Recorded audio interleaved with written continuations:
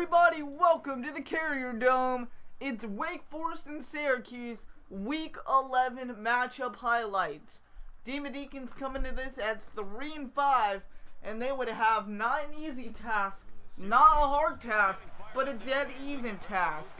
Syracuse and Wake Forest matched horns basically in every category: offense, defense, and special teams.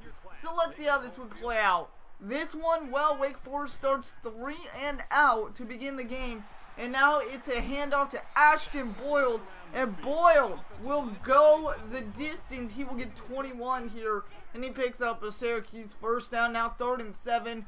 Harris has all the time in the world to get to the QB, but it's gonna be a catch by Paris, Josh Paris, from Terrell Hunt. And from there, Syracuse would not disappoint. Huge 3rd down conversion. Terrell Hunt, read option QB, does the rest. Untouched as he almost tiptoes into the end zone right here until the very end, and then breaks one tackle, and that's all you had to do against this defense. Wake Forest defense comes in over 100th in the country, and there's only 126 teams, so not very good. First studio update: Purdue and Iowa. Purdue would go up to lose this game. Unfortunately for them, Iowa picks up the victory in the end. Now 2nd and 3, Syracuse ball back after another Wake Forest 3 and out. This one is to Funderbunk, and Funderbunk will pick up a first down, 20 yards there.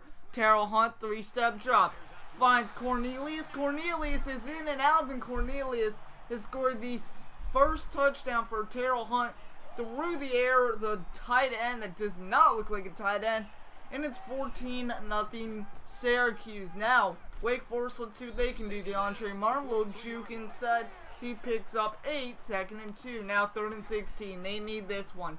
Cameron, 4-step drop after getting benched last week in the second half, finds Sherman Ragland, and Ragland will somehow pick up 18. They needed 16, but he picks up 18, and it's a new set of downs. However, quickly 3rd down again, 3rd and 21 after 2 straight sacks on Tyler Cameron. It's going to be 4 verticals for Wake Forest. Cameron, 3-step drop, and instead of being caught, well, it is caught just by the defense. It's Hodge for the Orange, and it's an interception. Syracuse, no huddle offense, no time wasted. Hunt read option. Hunt cuts back in, picks up a first down, making mincemeat of this defense for Wake Forest. And from 1st and goal to 2nd and goal, Terrell Hunt would do it again. Through the air this time, finds his man Batten, and Aaron Batten's down the hatches. He gets in, tight end again, 21-0 Syracuse. However, Wake Forest would respond. Anthony Rook bulldozing over the Orange. That's gotta hurt, and it picks up a goal-to-go situation for the Demon Deacons. Anthony Rook, well, this was one of the few highlights we have. 3rd and goal, here's another one. DeAndre Martin, it's going to be a toss to the right. Martin cuts in, touchdown, untouched Demon Deacons, and they score their first points of the game. 2nd quarter, 4:20 play. So over 15 minutes of no score for the Demon Deacons. They finally get something going. They make it a 14-point game. They would strip the ball from the Orange. However, they would go on to punt. So now 2nd and 9, Orange with the ball at Wake Forest territory. This is Josh Paris again picking up a first down. And now it's another goal to go. And just like Wake Forest, Syracuse, 3rd and goal. Again, through the air, somehow finds his man. Quinta Funderburk, for a touchdown. It would get reviewed, and it would stand. So 28-7, Wake Forest 3 and out again. Not many highlights. Now 2nd half, it's going to be another catch, this time by Alvin Cornelius, one of the guys who got the touchdown. This one would get reviewed as well, so let's go ahead and take a replay. Did he toe drag that 1 foot that you need in college? You see the ball, and yes, he did. He actually got 2 feet down by the tip of his cleats. Even though it's college, you only need 1. He did get both. So that is going to be ruled a catch. So 1st and 10 will stand. And now 3rd and 6. They quickly drive down the field.